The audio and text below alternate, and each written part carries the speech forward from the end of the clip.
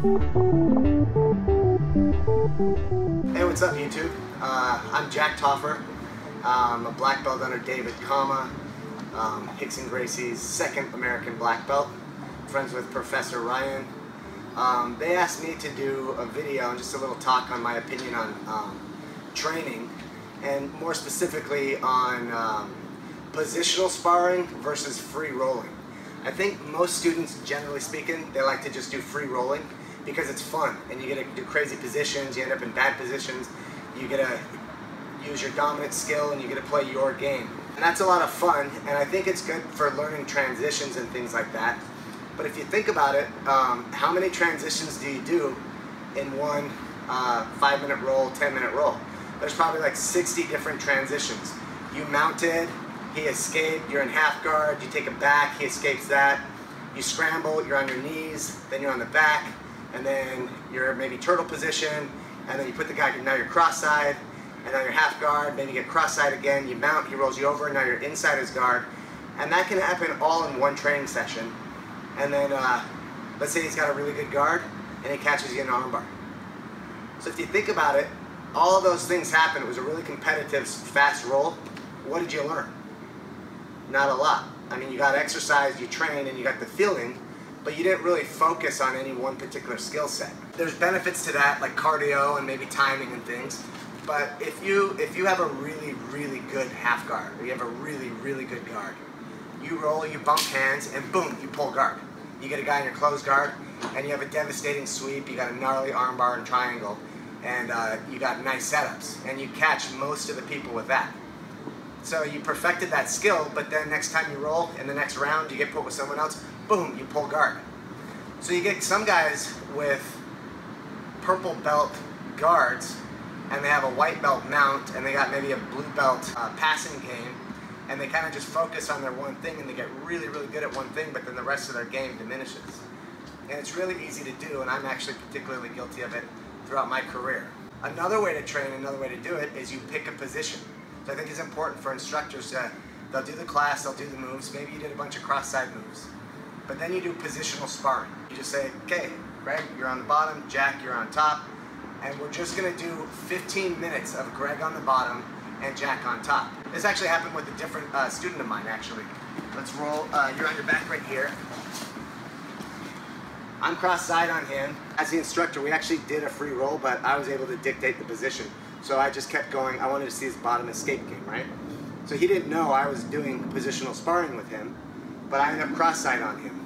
So we're here, and he puts his hand under here this way, and then I had a perfect setup, boom, and I finished with the cross collar choke, or I mean, a paper cutter choke.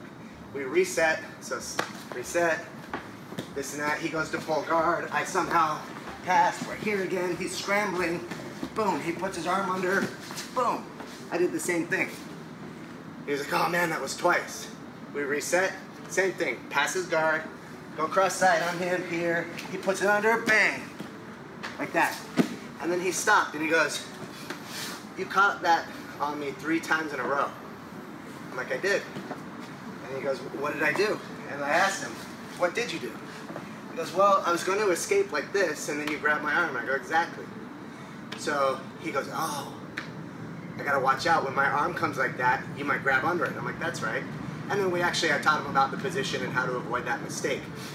But if we would have rolled, just continued to free roll, maybe I would have mounted him and cross collar choked him, took his back, you know, foot locked him, guillotined him, and whatever. And he didn't necessarily walk away with any improvement in skill. Which is good too if you're an instructor, or if you're just an aware student. Maybe you want to pick your worst spot, you know, for the day. Like, I suck at mount escapes, so I'll just have him like, hey, mount me, finish me. And then I just work mount escapes for a half hour or maybe the whole night. But I get different body styles, and I can work my 2 or 3 escapes over and over and over again, and then I'll actually really, really learn. I think the first time I was introduced to this was, I got my blue belt. I started in like 95, and I started with Pedro Sauer, and like maybe 96, somewhere right around there. And I don't know that we did a ton of positional sparring at that time, but in 2000, I met Dave Kama out here in California, and every Saturday we'd go up and train at Hickson's. And Hickson we'd have a nice good class, you know, good warm up, solid technique, and then we would do positional sparring. And sometimes, I forget what they call it, but you would have a guy down there cross-side, a guy down here cross-side, and then a guy down there, like all on bottom cross-side, and then they would rotate, and the guys on top would just either try to sweep or submit or whatever, and the guy on the bottom, if he got mounted or submitted, he lost, and then he'd go to the end of the line. But we just keep that position, and it was really good competitive training. But that's a version of positional sparring. Rickson got so highly evolved at each of the positions is because he just drilled it over and over and over and over. Now he knows every nuance there is to the mount. He knows exactly where your weight's supposed to be, how tight or loose your knees are supposed to be, how high or low your hips are supposed to be, if you should be hunching forward, you should be upright. And he's got it all figured out because he's done thousands of hours of specific mount drilling. And on the other hand, it was really funny. I was at when he got his last belt promotion, during the seminar he was going over mount escapes. And so he picked this highly competitive big dude. I think the guy was probably like 230, 240, third or fourth degree black belt. I had a feeling, I didn't know the guy, but I have a feeling he used to be a beast competitor. And he's like, hey, my friend, you know, come here, come mount me. And he goes, okay, do an elbow escape. And the guy like floundered and floundered and floundered and floundered and he just kept trying to do it. And Rickson goes, you know, let's restart, do it again. And he was under the bottom of it and was just trying to get out, trying to get out, trying to get out. And Rickson goes, okay, so now let's switch. So the guy mounted him and he goes, are you ready? And Rickson got out of the mount. And the whole place laughed and the guy was like, what the heck just happened? And he goes, it was probably an accident, you obviously weren't ready, let's do it again. The guy mounted him, literally half a second, Rickson was out of the mount. The guy was just, was mind blown, you know, the typical saying. The point is that Rickson worked those escapes specifically 1,000 times to where he knows it inside and out. But he's done that over the course of his career, so he knows each position that well. But I think if you just free rolled all the time or just sparred all the time, you're not going to develop that super high level of understanding on a specific position. And that's just my opinion. Another way to do the positional sparring, when Rickson was teaching up at Crohn's 2 years ago, 3 years ago, he was teaching a class on Monday and Wednesday 3 years ago, and then 2 years ago it was just on Wednesdays. But sometimes he would teach a full class, do a warm-up. It was like an hour-long class, good technique obviously. And then he goes, okay guys, mount escapes for a half hour. And it was like, we just looked at each other and was like, no. And he would be on the bottom, and for 15 minutes he was just working on mount escapes. Guess what that made me good at? That made me good at mount attacks and him good at escapes, right?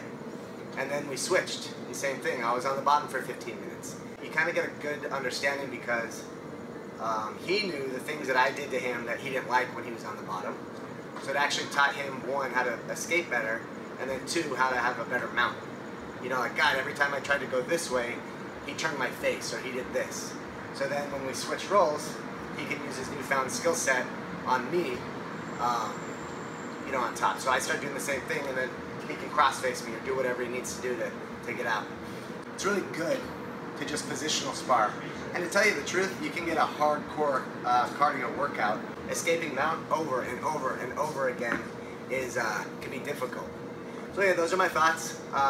Do you have anything to chime in on? Do you want to say anything? This is perfect. Okay, cool. All right, well, I appreciate you guys watching. If you have any questions, you know how to reach us. And thank you very much.